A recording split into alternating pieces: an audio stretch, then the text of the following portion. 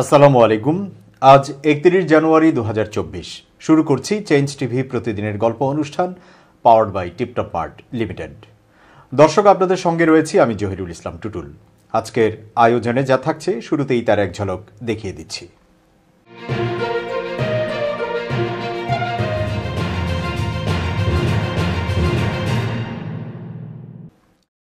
এবার বিস্তারিত। বিএনপির স্থায়ী কমিটির সদস্য ড.মঈন খানকে আটক করার পর আবার তাৎক্ষণিকভাবে ছেড়ে দেওয়া হয়, যেখানে বিএনপির মহাসচিব মির্জা ফখরুল ইসলাম আলমগীরকে গ্রেপ্তার করে রাখা হয়েছে এবং দীর্ঘদিন ধরে তিনি কারাগারে আছেন। মির্জা ফখরুল ইসলাম আলমগীর, আমির খসরু মাহমুদ চৌধুরী, মির্জা আব্বাস গ্রেপ্তারের পর বিএনপির অঘোষিত মহাসচিবের দায়িত্ব পালন করছেন মঈন খান। তিনি বিএনপির প্রধান নেতা হিসেবে কাজ করছেন। গয়েশ্বরচন্দ্র রায়, নজরুল ইসলাম খানের মতো সিনিয়র নেতারা থাকলেও মঈন খানই অলিখিতভাবে মহাসচিবের দায়িত্ব পালন করছেন, কারণ আন্তর্জাতিক মহলে তার গ্রহণযোগ্যতা আছে। কূটনৈতিক অঙ্গনে তিনি ভদ্র ও সজ্জন হিসেবে ব্যাপকভাবে পরিচিত। বিভিন্ন সূত্র বলছে, মঈন খানকে আটক করে ছেড়ে দেওয়াটা ছিল সরকারের একটি রাজনৈতিক কৌশল। বিএনপি যেন কালো পতাকা কর্মসূচি নামে আরেকটি 28 অক্টোবরের মতো ঘটনা না ঘটাতে পারে, সেই কারণেই মঈন খানকে গ্রেপ্তার করে একটা বার্তা দেওয়া হয়েছে যে বিএনপি যদি আবার ধ্বংসাত্মক রাজনীতিতে পা বাড়ায় তাহলে সরকার কঠোর হতে বাধ্য হবে এবং এক্ষেত্রে সরকারের শূন্যতা নীতি রয়েছে। তবে গ্রেপ্তারের পর তাকে ছেড়ে দেওয়া নিয়ে বিএনপির মধ্যে নানা রকম প্রশ্ন দেখা দিয়েছে। বিএনপির কোনো নেতা মনে করেন, যেহেতু মঈন খানের সঙ্গেই কূটনৈতিক যোগাযোগ রয়েছে এবং সাম্প্রতিক সময়ে জাতিসংঘ সহ বিভিন্ন পশ্চিমা দেশ বাংলাদেশের বিরোধী দলের নিপীড়ন এবং নির্যাতন এবং আটকের ঘটনার সমালোচনা করছেন, এর জন্য সরকার মঈন খানকে গ্রেপ্তার করে ঝুঁকি নিতে চায়নি।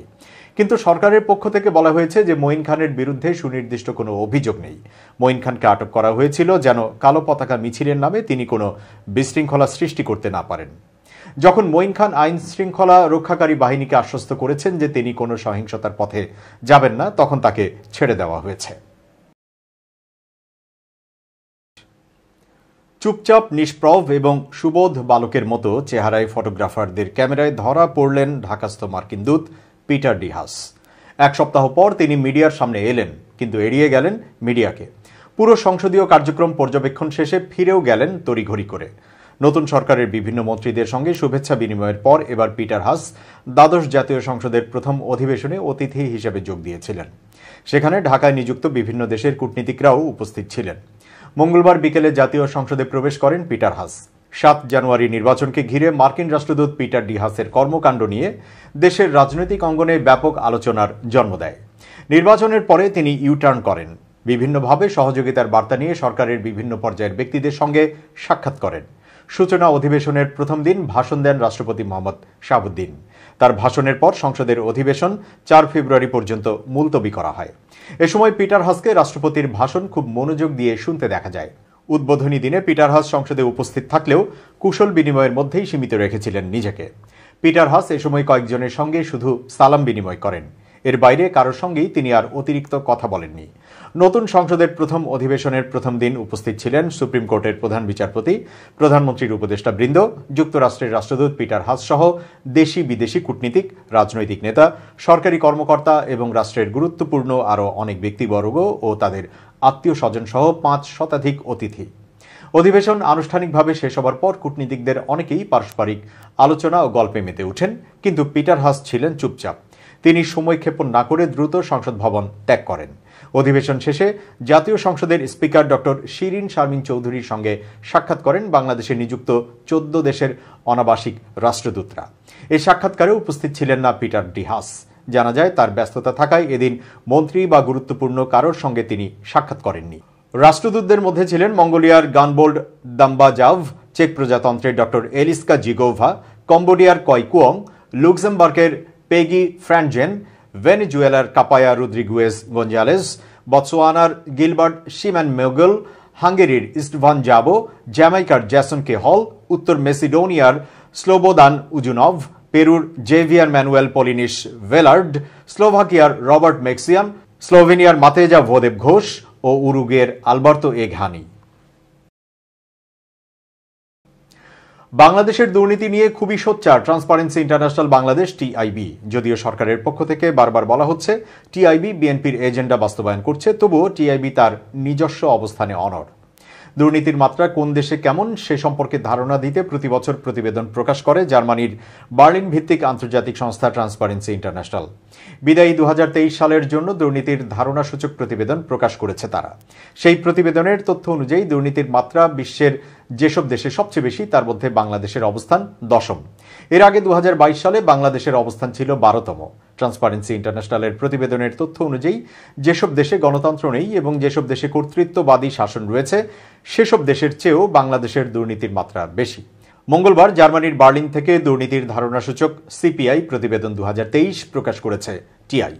2001 সাল থেকে বাংলাদেশের দুর্নীতির চিত্রটি ধারণাসূচকে কেমন টিআই তাদের প্রতিবেদনে সেটি তুলে ধরেছে। প্রতিবেদনের তথ্য অনুযায়ী 2001 থেকে 2005 সাল পর্যন্ত টানা 5 বছর টিআইয়ের তালিকায় শীর্ষে ছিল বাংলাদেশ। অর্থাৎ ওই সময় দুর্নীতির মাত্রা বিশ্বের সবচেয়ে বেশি ছিল বাংলাদেশে। ওই 5 বছরের মধ্যে 2001 সালে দেশে 3টি সরকার ক্ষমতায় ছিল। বছরের শুরুর দিকে রাষ্ট্র ক্ষমতায় ছিল আওয়ামী লীগ, মাঝামাঝি সময়ে প্রায় 3 মাস ছিল তত্ত্বাবধায়ক সরকার, আর 2001 সালের অক্টোবর থেকে 2005 সাল পর্যন্ত রাষ্ট্র ক্ষমতায় ছিল বিএনপি। দুর্নীতি বেশি এমন দেশের তালিকায় 2006 সালে বাংলাদেশের অবস্থান ছিল 3য়, পরের বছর 7ম। 2008 সালে 10ম অবস্থানে ছিল বাংলাদেশ। এরপর 2022 সাল পর্যন্ত বাংলাদেশের অবস্থান ঘুরে ফিরে 12 থেকে 17 এর মধ্যে ছিল। এবার তা 10-এ নেমে এসেছে, অর্থাৎ ধারণাসূচক অনুযায়ী দেশে দুর্নীতি আগের চেয়ে বেড়েছে। দুর্নীতির ধারণাসূচকে বাংলাদেশের বর্তমান অবস্থান প্রসঙ্গে টিআইবির নির্বাহী পরিচালক ইফতেখারুজ্জামান গণমাধ্যমকে বলেন, বাংলাদেশের অবস্থান হতাশাজনক। এবার বাংলাদেশের স্কোর ও অবস্থানের অবনমন প্রমাণ করে দুর্নীতির বিরুদ্ধে সরকারের অঙ্গীকার বাস্তবিক অর্থে কার্যকর প্রয়োগ হয়নি। আইনের প্রয়োগ ও কাঠামোগত দুর্বলতায় বাংলাদেশের আরও অবনতি হয়েছে। ইফতেখারুজ্জামান আরও বলেন, সরকারি খাতে দুর্নীতির ব্যাপকতা বেড়েছে। বিশেষ করে সরকারি ক্রয়, প্রকল্প, চুক্তি ও প্রকল্প বাস্তবায়নে বেশি দুর্নীতি দেখা গেছে। অর্থ পাচারের বিষয়ে তথ্য প্রকাশিত হলেও কোনো পদক্ষেপ নেওয়া হয়নি। দুর্নীতি নিয়ন্ত্রণের দায়িত্বে থাকা সংস্থাগুলোতে রাজনৈতিক প্রভাব বেড়েছে। ঘুষ লেনদেন ও সরকারি অর্থ আত্মসাতের ঘটনা বেড়েছে। ব্যক্তিগত স্বার্থে সরকারি ক্ষমতার অপব্যবহার হয়েছে। রাজনৈতিক, প্রশাসনিক, আর্থিক সহ বিভিন্নভাবে অর্জিত ক্ষমতাকে নিজের সম্পদ বিকাশের লাইসেন্স হিসেবে ব্যবহার করা হয়েছে। দুর্নীতির ধারণাসূচকের বিষয়ে সড়ক পরিবহন সেতুমন্ত্রী ওবায়দুল কাদের বলেছেন, দুর্নীতি, corruption is way of life across the world নাও। এটা বাংলাদেশের ব্যাপার নয়, সারা বিশ্বেই আছে কম বেশি। কিন্তু যেভাবে অপবাদটা বাংলাদেশ নিয়ে দেওয়া হয় এটা মোটেও সত্য নয়। আওয়ামী লীগের সাধারণ সম্পাদক ওবায়দুল কাদের দাবি করেন, বিএনপি যা বলে টিআইবিও তাই বলে। এসব প্রতিষ্ঠানের কিছু রাজনৈতিক ইন্টারেস্ট বা স্বার্থ আছে। বিশ্বজুড়ে ক্ষমতার যে দ্বন্দ্ব, সেখানে অবস্থানগতভাবে কোনো কোনো জোট বা দেশের স্বার্থ সংরক্ষণের পাহারাদার এসব প্রতিষ্ঠান। ওখানে কারো স্বার্থ সংরক্ষণের জন্য এসব কমেন্ট করা হয়, এসব অপবাদ দেওয়া হয়। এটা অতীতেও দেওয়া হয়েছে। ওবায়দুল কাদের বলেন, আমরা এগুলোর পরোয়া করি না। এ প্রসঙ্গে ইফতেখারুজ্জামান বলেন, এই প্রতিবেদন রাজনৈতিক উদ্দেশ্য প্রণোদিত হওয়ার সুযোগ নেই। এটি আন্তর্জাতিকভাবে স্বীকৃত গবেষণা। দুর্নীতির তুলনামূলক বিশ্লেষণের ক্ষেত্রে সবচেয়ে গ্রহণযোগ্য সূচক। যে দল যখন ক্ষমতায় থাকে তাদের কাছে এই প্রতিবেদনকে রাজনৈতিক উদ্দেশ্য প্রণোদিত বলে মনে হয়। একই দল যখন ক্ষমতার বাইরে থাকে তখন তারাই টিআই এর প্রতিবেদনকে উদাহরণ হিসেবে ব্যবহার করে। অবস্থান পরিবর্তনের কারণে তাদের বক্তব্যের পরিবর্তন ঘটে। ইফতেখারুজ্জামান অভিযোগ করে বলেন, যারা ঋণ খেলাপি তারাই দেশে ঋণ খেলাপের নীতিমালা কি হবে তা নির্ধারণ করেছে। বৈশ্বিক মানদণ্ডে অর্থ পাচারের দিক থেকে শীর্ষ দিকে অবস্থান করছে। দেশে উন্নয়ন হয়েছে, এটা স্বীকার করতে হবে। কিন্তু দুর্নীতি নিয়ন্ত্রণ করা গেলে আরও উন্নতি হতো এবং জনগণের জন্য অর্থবহ হতো। উন্নয়নের সুফল জনগণ পাওয়ার ক্ষেত্রে বড় বাধা দুর্নীতি। তিনি মনে করেন, সাধারণ মানুষ বলবে টিআই এর এই প্রতিবেদন সঠিক। বাংলা একাডেমির মহাপরিচালক কবি মুহাম্মদ নুরুল হুদা বলেছেন, 10 বছর পর বাংলা একাডেমির সাহিত্য পুরস্কার প্রত্যাখ্যান করে 1 লাখ টাকার একটি চেক জাকির তালুকদার আমাদের কাছে পাঠিয়েছেন। এটি আমি হাতে পেয়েছি। এই বিষয়টিতে বাংলা একাডেমি নির্বাহী পরিচালনা পর্ষদ কি সিদ্ধান্ত নেবেন তা তারাই চূড়ান্ত করবেন। বাংলা একাডেমির মহাপরিচালক কবি মোহাম্মদ নুরুল হুদা কথা সাহিত্যিক জাকির তালুকদারের পুরস্কারের অর্থ ও সম্মাননা স্মারক ফেরত পাঠানো প্রসঙ্গে এসব কথা বলেন। মোহাম্মদ নুরুল হুদা বলেন, আমার বন্ধু জাকির তালুকদারকে ধন্যবাদ জানাচ্ছি। বাংলা একাডেমি সম্পর্কে তার উৎসাহ বরাবরই আমি দেখেছি।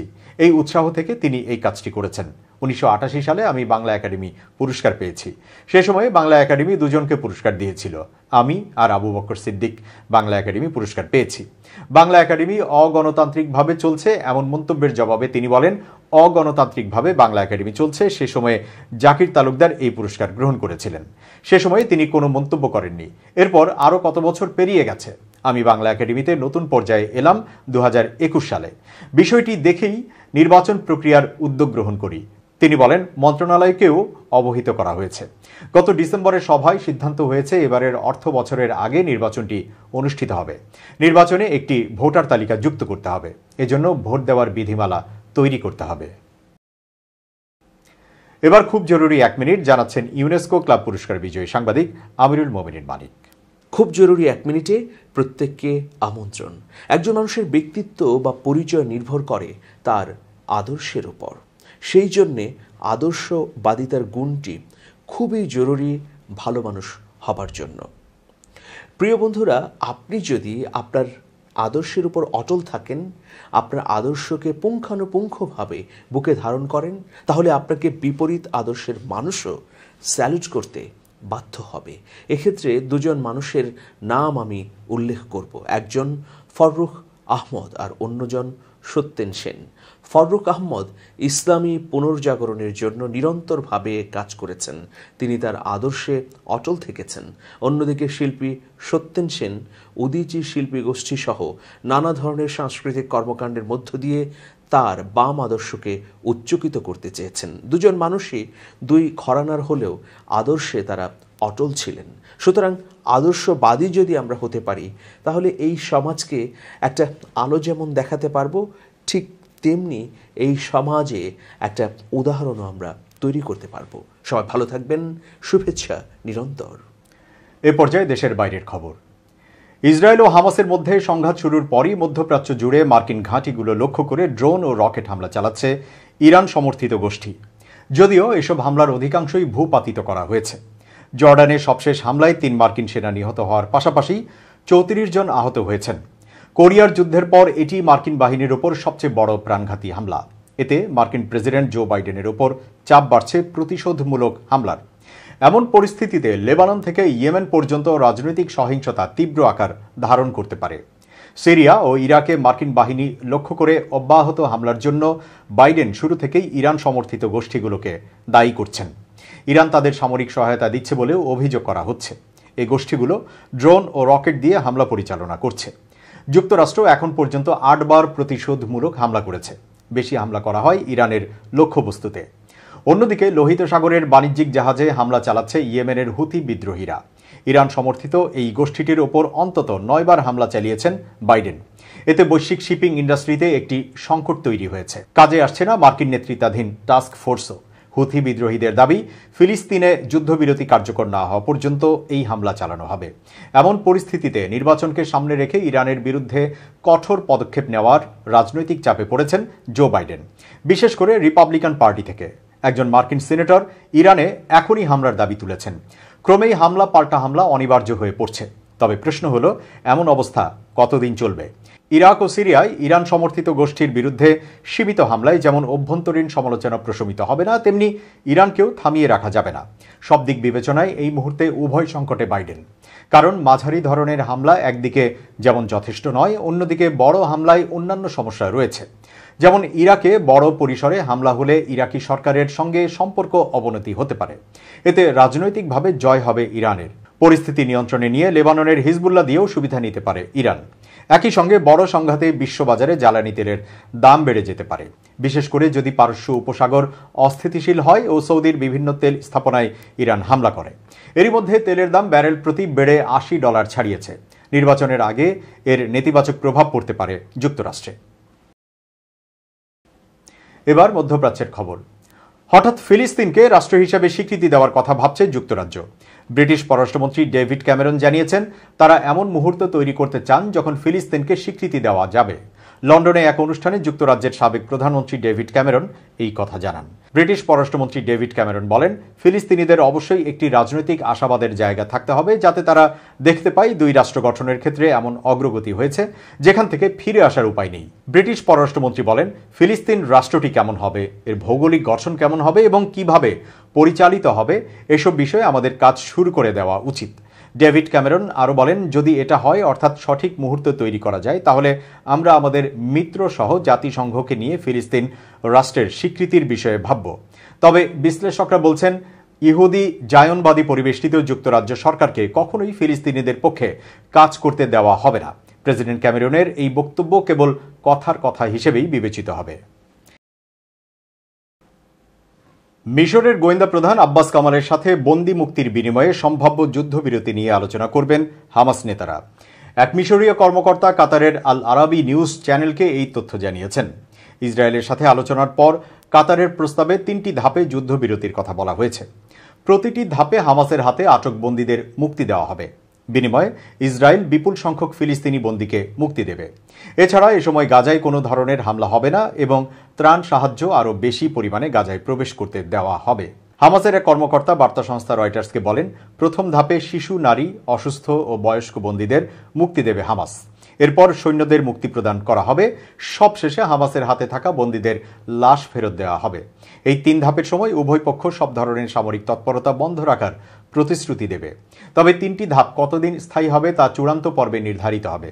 তবে হামাসের পলিট ব্যুরোর কর্মকর্তা মোহাম্মদ নাজাল আল আরাবিকে বলেন, তাদের টার্গেট হল স্থায়ী যুদ্ধবিরতি এবং বন্দি বিনিময়। তিনি জোর দিয়ে বলেন, ইসরায়েল যদি গাজা উপত্যকা থেকে পুরোপুরি প্রত্যাহার না করে তবে আলোচনা সফল হবে না। আরবিভাষী আল আরাবি আল জাদিদ পত্রিকার মতে, হামাস প্রতিটি ইসরায়েলি সৈন্যের বিনিময়ে 100 থেকে 250 জন ফিলিস্তিনি বন্দীর মুক্তি দাবি করেছে। মিশরীয় কর্মকর্তাদের উদ্ধৃতি দিয়ে একটি খবরে বলা হয়েছে, আগামী সপ্তাহে ইসরায়েল ও হামাসের মধ্যে চুক্তি হতে পারে। দর্শক, শেষ করছি প্রতিদিনের গল্পের আজকের গল্প। ChangeTv.press বাংলাদেশের ইউটিউব জার্নালিজমের অগ্রদূত। ভিজিট করুন এর ওয়েবসাইট www.changetv.press, ইউটিউব youtube.com/changetvpress এবং সাবস্ক্রাইব করুন চ্যানেলটি। নিয়মিত লাইক, কমেন্ট ও শেয়ার করে আপডেট রাখুন নিজেকে। ভালো থাকুন, নিরাপদে থাকুন। শুভেচ্ছা নিরন্তর।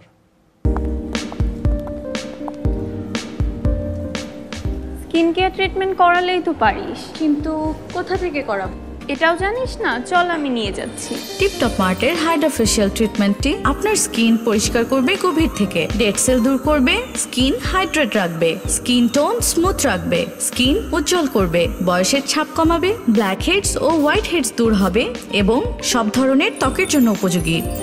Top Mart Limited. Your expectation is our commitment. Smart Bangladesh গড়ার লক্ষ্যে স্মার্ট পদ্ধতিতে নির্বাচনের প্রচার না করে আপনি পিছিয়ে পড়ছেন না তো? আপনি যদি একজন জনপ্রতিনিধি হয়ে থাকেন, তবে আপনার উন্নয়ন কার্যক্রম সোশ্যাল মিডিয়ায় প্রচার করে আপনি পৌঁছে যাবেন আপনার এলাকাবাসীর একদম কাছে। আপনার উন্নয়নের সকল কার্যক্রমের ডকুমেন্টারি, ভিডিও, রিলস, গ্রাফিক্স তৈরির মাধ্যমে আপনার গ্রহণযোগ্যতা বাড়াতে ওয়েব কিংডম সহায়ক ভূমিকা পালন করবে। ইতিমধ্যে ওয়েব কিংডম জনপ্রিয় ও প্রভাবশালী জনপ্রতিনিধিদের উন্নয়ন কার্যক্রমে ভূমিকা রেখেছে। এখনই সঠিক সময়। আগামী জাতীয় সংসদ নির্বাচনকে সামনে রেখে আপনার সকল অনলাইন প্রচারণার দায়িত্বের জন্য স্মার্ট কাউকে বেছে নেয়ার। আমাদের সাথে যোগাযোগ করবার মোবাইল নাম্বার 01711158496 এবং 01913089045।